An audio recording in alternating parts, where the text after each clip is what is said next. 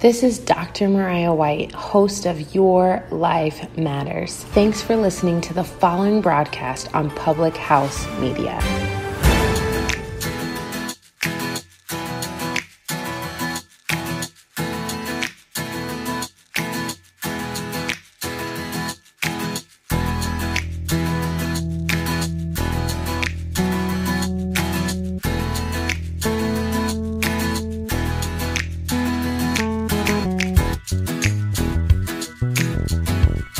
Hello, my friends.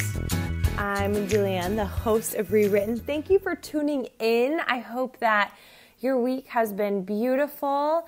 And if it's been challenging, I just feel like this quote is something I can hold on to, that pain is inevitable, but suffering's a choice.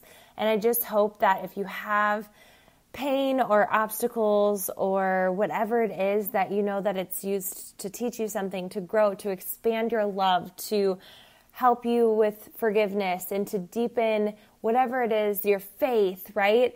I just believe that life is happening for us and not to us, as difficult as it may be. And I have to keep reminding myself of that even when life gets challenging and hard. And I know seasons of life come and go, and I know that there's a lot of pain and loss in my future, right? But I've just got to cling to the hope of Jesus and cling to the thought that I'm here to grow and deepen my love and faith. And so, friend, if you find yourself in just a hard season, I'm sending you love, but I'm also very grateful that you'd be tuning into Rewritten. I think that is inch by inch, my friend, and every inch matters in every personal development. Every time you read your Bible and open it, every time you move your body, it adds up. So thank you for tuning in. Rewritten is almost 2 years old, and I just cannot even believe it. My heart is just forever grateful that you would tune in and listen and just apply it to your life. That's what I want, and that's the win in this. And so I'm just excited for year 3 and what's to come. And today I want to talk to you about failure versus obstacles. So I do a lot of mentoring. That's what I do. And I coach women. I teach them how to build businesses with self-care. But more than anything, I feel like my number one goal is to help them get fit in every area of life while living more fulfilled. I really do believe that there isn't a balance in life, but there's, what did someone say? There's harmony. I want people to have more harmony in their life. And when I mentor, a big fear people have, or people who want to do what I'm doing, people who want to be a part of my tribe, my crew, happy and fit, they're so afraid of failure. It cripples them. It makes them more uncertain. It creates anxiety and fear, and it prevents them from taking any type of action because they're so afraid of failure. And I'm hoping with this episode that this is something that speaks deeply to you, right? That you become more full in life through the action you take, the belief you create, than be so filled up with this non-existent thing called failure and fear that it's holding you captive, and it's not serving you in any kind of way. Failure is guaranteed when you completely quit, and failure is completely guaranteed when you never try. So when you take quitting off the table and you choose to jump in anyway, it's do and then learn. You'll figure it out. But what I think people are really meaning by their failure, and I think that they've really got to change the verbiage in this, they're afraid they're not going to be perfect. Then once you realize you can't be perfect, then it lessens the load. Or maybe the failure is, I don't want to have hardship or obstacles. Well, here's the deal.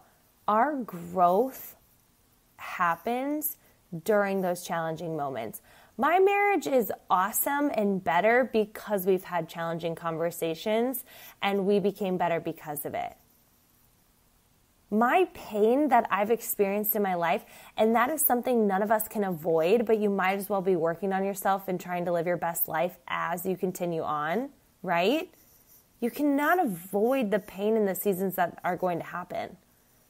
There will be obstacles. There are obstacles, and you have survived 100% of them. Even if they've sucked your soul, created so much uncertainty, right? There was just massive unknowns. You figured it out. You didn't know how your heart could heal. You didn't know how your heart can expand. You didn't know if you could love again, but you're on your way, because that's the beauty of life. It's not failure. It's this idea of perfectionism. Then you're letting yourself down. The only way to do it, and if you think it's with perfectionism, you're not going to do it.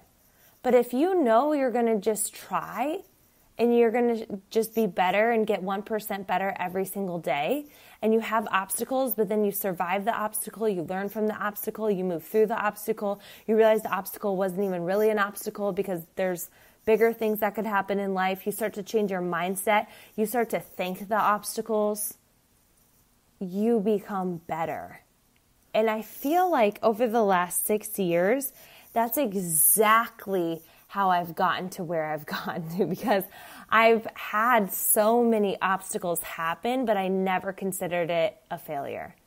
When my ideas flopped, when I missed goals, when I felt like I was going backwards, when I felt defeated, when life has been challenging and hard, when I feel like I was being tested in so many ways, when people were questioning my integrity or questioning just my motives or questioning what I was doing, putting me down, maybe supporting me and thinking I was cute for wanting to do whatever it is that I was going to do, but not thinking I could actually do it.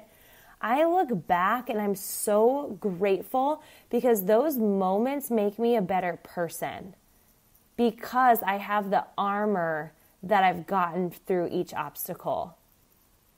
I've gotten better because of each obstacle, and it allows me to have more empathy, more love, more compassion. It allows me to lead better, mentor better. It allows me to see the world so differently instead of just thinking with so many limitations. Failure versus obstacles. Failure doesn't exist unless you decide it does. I take quitting off the table, and I do. And then learn. So failure is not a fear. Failure is good when you realize that it's really actually obstacles and hardships that so many people want to avoid. Instead, they cling to complaining and they cling to excuses, which serves you none. That does not serve your life. It doesn't create a fulfilling life, a full life, a happy life. But when you take obstacles and you're like, my obstacle is following through, instead of thinking about the 30 workouts you need to do, just think of the one. Then check that off. And then the next day, I need to get another one in. And the next thing you know, you've worked out for 21 days. And then you celebrate that. And then the view just keeps getting better.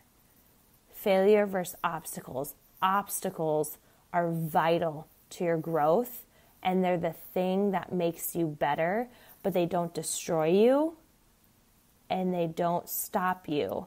They only grow you. So when you can start to celebrate the obstacles of what can I learn from this, instead of why me, what am I learning right now? How can I use this to make myself better?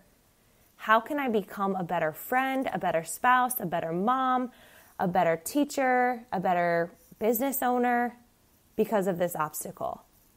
How can I get better? How is this developing me? Then the load is lightened and it's not so scary. Friend, you can do anything and be anyone, and I hope this is your reminder that it's not failure. It's that I don't want to have the struggle. But the struggle happens to everybody, especially whoever you see to be the most successful person has probably had more struggles and obstacles than anyone else, because they were willing to do it and they saw it in a different way. They knew that it would develop them and make them so much better. Thank you for letting Rewritten be your weekly listen. I appreciate it. If you could screenshot this, upload it, tag me at Julianne Condia at the Rewritten Society. If you could follow my profile and the Rewritten Society, that would be so great. We can stay in touch. I definitely want to hear how this episode spoke to you. Definitely share it with a friend. And just know that I'm just sharing my experiences and what I've learned, and I'm trying to apply it to help you realize that you have untapped, unlimited, insane potential, and your dreams are valid, and they're big, and they're great, and they're grand and doable. Inch by inch, do and then learn. Until next time.